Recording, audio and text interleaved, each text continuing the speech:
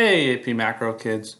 All right, so next lecture we're going to go through, we're talking again macro measures. So we're talking how do we measure major things in our economy. Today we talk in unemployment.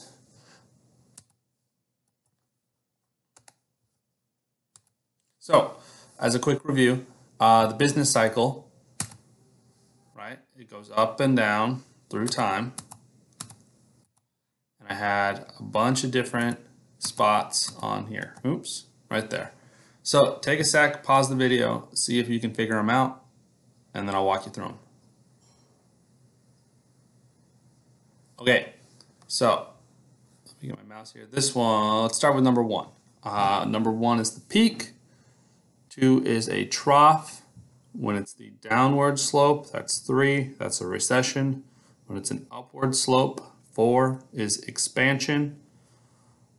The distance between the full employment line and the curve, number 5, is a measure of inflation. The distance between the full employment line and the trough is number 6. That's unemployment. And then 7 here, this black line, is full employment. So try and get those down.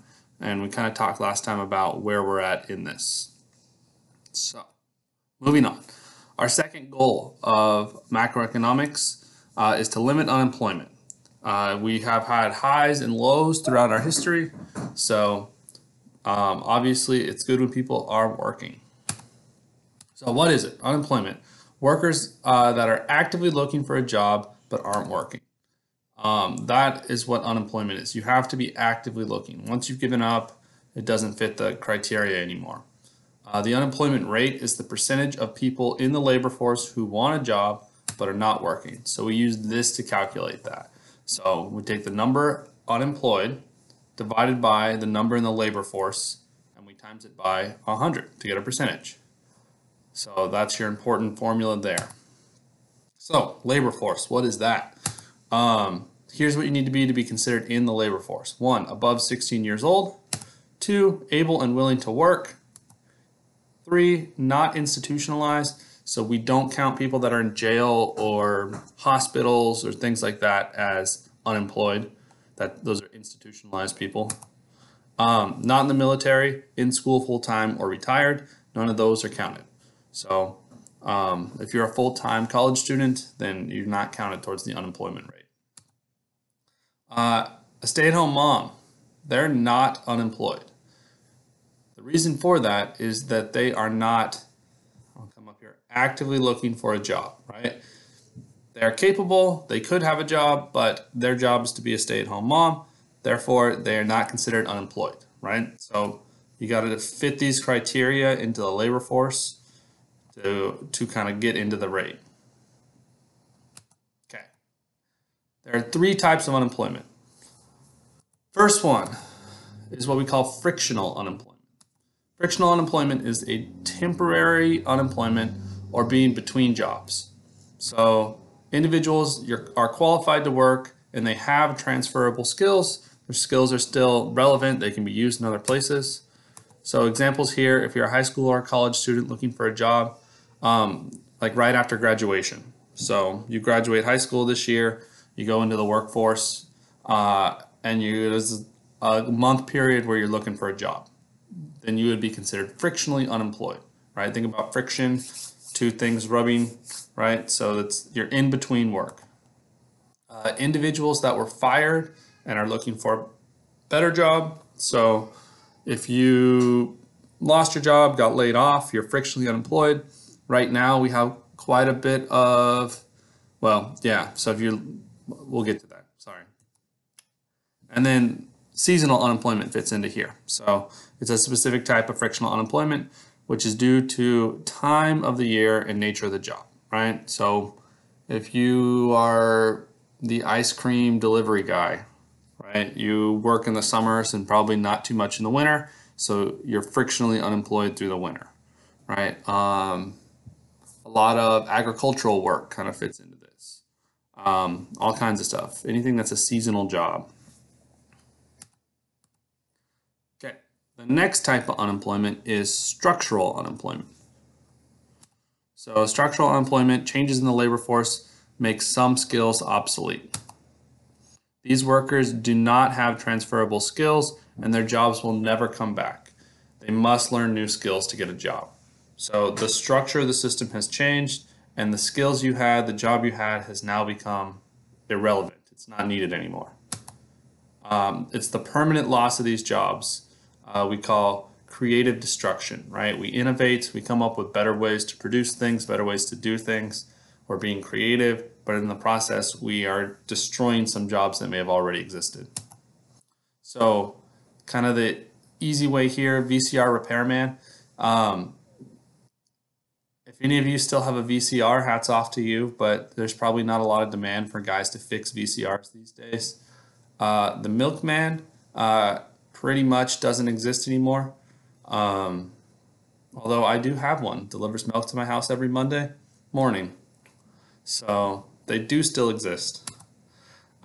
Usually technology drives this. So type of technological unemployment, type of structural unemployment, where automation and machinery replace workers, right? So this is where we see a lot of this. We invent some kind of a computer or a robot that can do the job better. Therefore, their job is no longer needed, right? So the structure has changed. So that's your second type. Those first two types of unemployment happen. We're okay with them. We're going to skip that. Okay, so the third type is what we call cyclical unemployment. This is the bad one. This is the one we don't like. We try to avoid this at all times. This is one that we have a lot of currently in our economy as of 2 weeks ago. Cyclical unemployment is unemployment caused from a recession, so a downturn in the economy, negative growth. As demand for goods and services falls, demand for labor falls, and workers are fired or laid off. This is sometimes called demand deficit unemployment. You'll hear that in technical papers and things like that. There's less demand, therefore we don't need as many people working. We're seeing tons and tons of this right now. Restaurants are laying off a lot of their wait staff and bartenders because they don't have the demand, right? All they can do is takeout right now. So that's leading to cyclical unemployment. Examples of this, a steel worker laid off during a recession, anyone laid off during a recession. Restaurant owners fire waiters after months of poor sales due to recessions. Again, things that are a little too real right now. High unemployment during the Great Depression. We saw a lot of cyclical unemployment. The big recession back in 2008, really high numbers. So I think in the Great Depression, unemployment rate peaked at about 25%. The big recession, it was in the mid-teens. Coming out of this, I've seen some pretty lofty projections getting us well into double digits, maybe into the 20s. I've even heard 30s thrown around, but time will tell on that. Okay, so is all unemployment a bad thing? We have to talk about what we call the natural rate of unemployment. So many people assume that our goal is zero unemployment. That's not true. We like a little bit of unemployment in our economy. Here's why.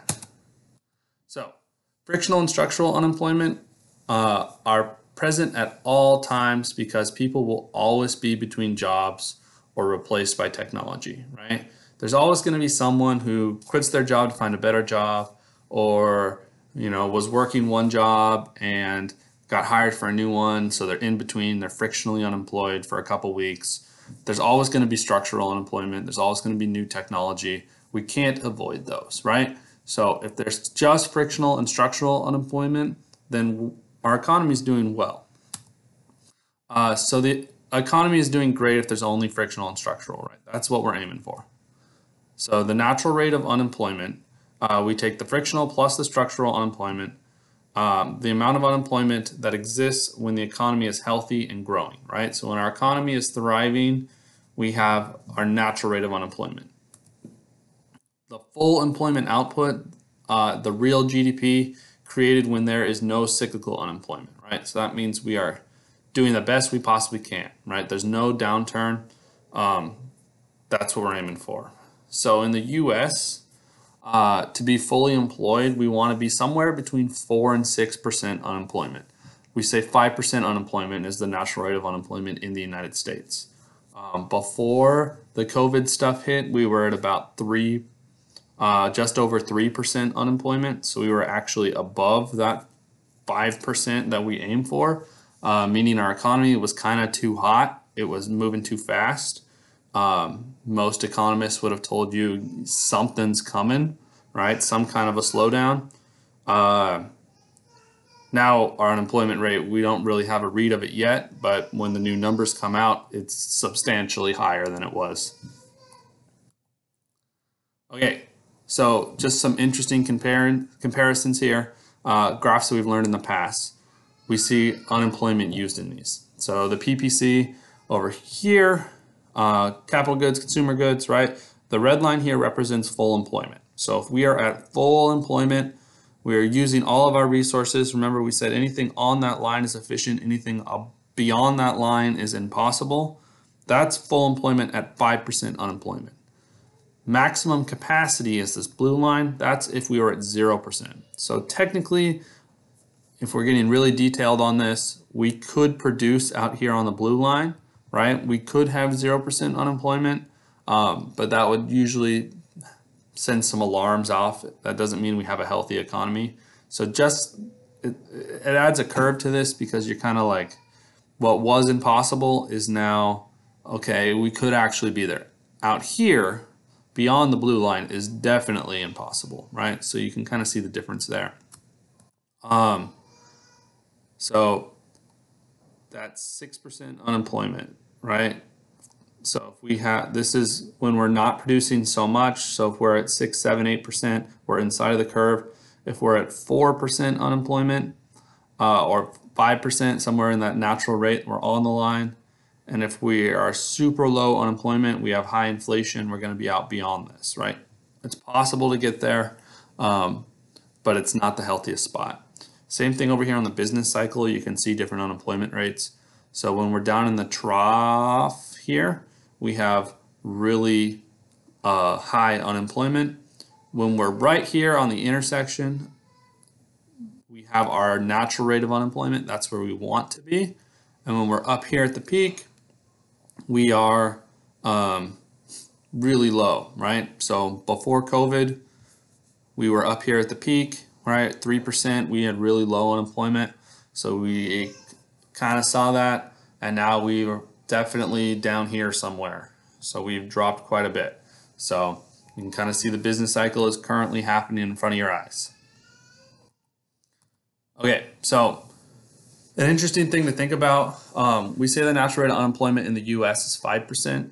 It's not that way across the world. So in places like France and Germany, it's between 8 and 10%. So they just naturally have a higher natural unemployment than we do. The reason for it, basically, they're more generous with their unemployment benefits in European countries. In the US, if you lose your job, you can file for unemployment and the government will give you some money to keep you afloat for 6 months. They cut you off after 6 months when everything is standard and functioning as it should be. Unemployment benefits in some European countries are indefinite. So there's no limit, right? They're going to pay you benefits until you can find another job and you don't need it. It's very much like a socialist idea, providing for people as long as they need it, but it does provide an incentive for people not to quite search as hard for a new job because they're still getting paid fairly generously and there's no cutoff date coming. So that's one of the reasons economists think that the natural rate in these European countries is higher because of these kind of like socialist unemployment benefit policies. Okay, so the unemployment rate can misdiagnose the actual unemployment because of a few things. Okay, so when we're talking about who's actually out of work, these don't get counted, right? Remember, to be counted, you have to be unemployed, you have to be actively searching for a new job, and you have to be in the labor force, right? So discouraged workers, people who no longer are looking for a job because they've basically given up, right? They've looked and looked, they haven't been able to find work, so they just kind of give up and go on, right? So you can look at what's called the labor force participation rate. It's the percentage of the population in the labor force. If people leave the labor force, the unemployment rate falls, right? So if we have less participants, it's going to lead to there, right? So discouraged workers lead to lower unemployment rates, right? Even though in reality they're still unemployed people, right? They've just lost hope and given up. Underemployed workers aren't counted in the unemployment rate, so someone who wants more hours but they can't get them is still considered employed. If you're working at McDonald's 20 hours a week, but you really want to work full time, but they won't give you the hours, right? That's called an underemployed worker. We could be producing more. You're there, you're capable of producing more, right? Adding more to our GDP, but you don't get that opportunity, right? So that's underemployed. That kind of messes with the unemployment rate a little bit. And then when we look at the unemployment rate, we don't ever, we're just looking at the general population. So it doesn't do anything for race or age. The overall unemployment rate doesn't show you any disparities in minorities and teenagers and things like that. You can break down the data. Certain age demographics are going to be far more unemployed than others. Certain races are going to have way higher unemployment rates than others. So it gives us the general number, but it doesn't really get into the details. If you get into the slides and you click this link, I'm not going to pull it up for the sake of time, but if you click that, it gives you kind of all of that data, who's unemployed, what ages, things like that. So if you want to get in there and look at that, go ahead. All right. I kind of shortened this one down a little, just hit the key points. So that gets us to the end here. Hopefully that's helpful. I'll get this posted and have a great day.